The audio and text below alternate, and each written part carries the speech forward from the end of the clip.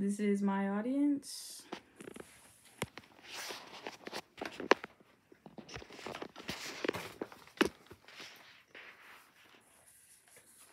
I'm Rayne Williams. This is for Introduction to Speech.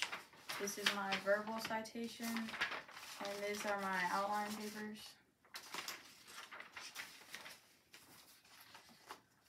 Have you ever wondered who was behind the iconic paintings of those dancing figures? Today I'll be giving you background on the man behind it all, Keith Haring. There are three main points I'd like to discuss today about Keith Haring.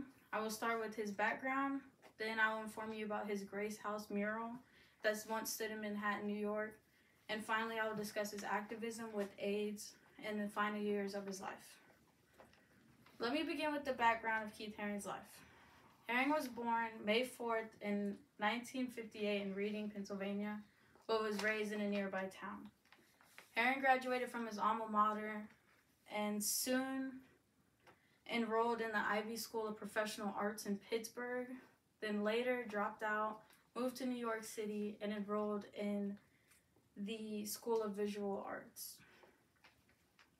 He was often inspired by hip-hop and breakdancing, and it caused him to take to the subway stations to create his art.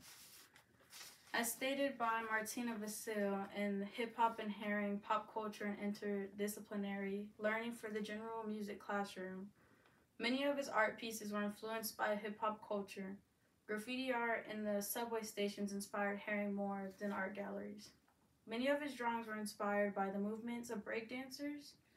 Haring created thousands of drawings on the walls of subway stations.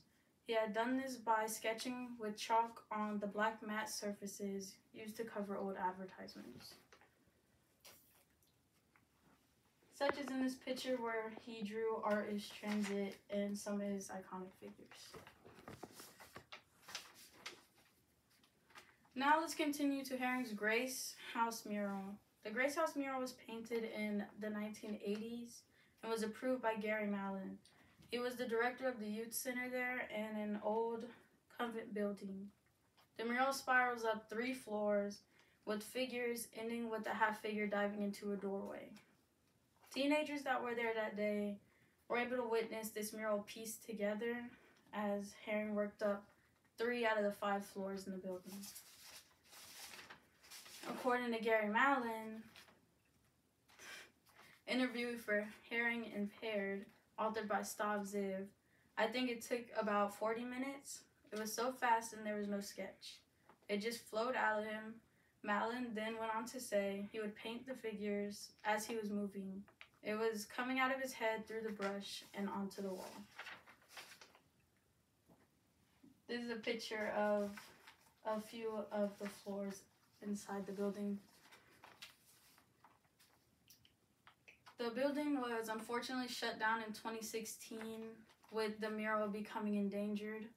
Luckily, they were able to extract it, as well as an anonymous buyer was allowed to purchase it later on in 2019.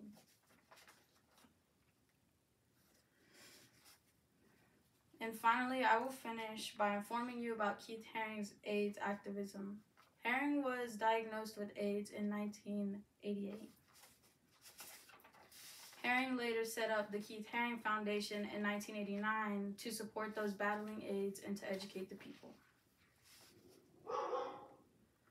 Haring used his last years of life to speak out about his battle with AIDS himself and to raise activism and awareness.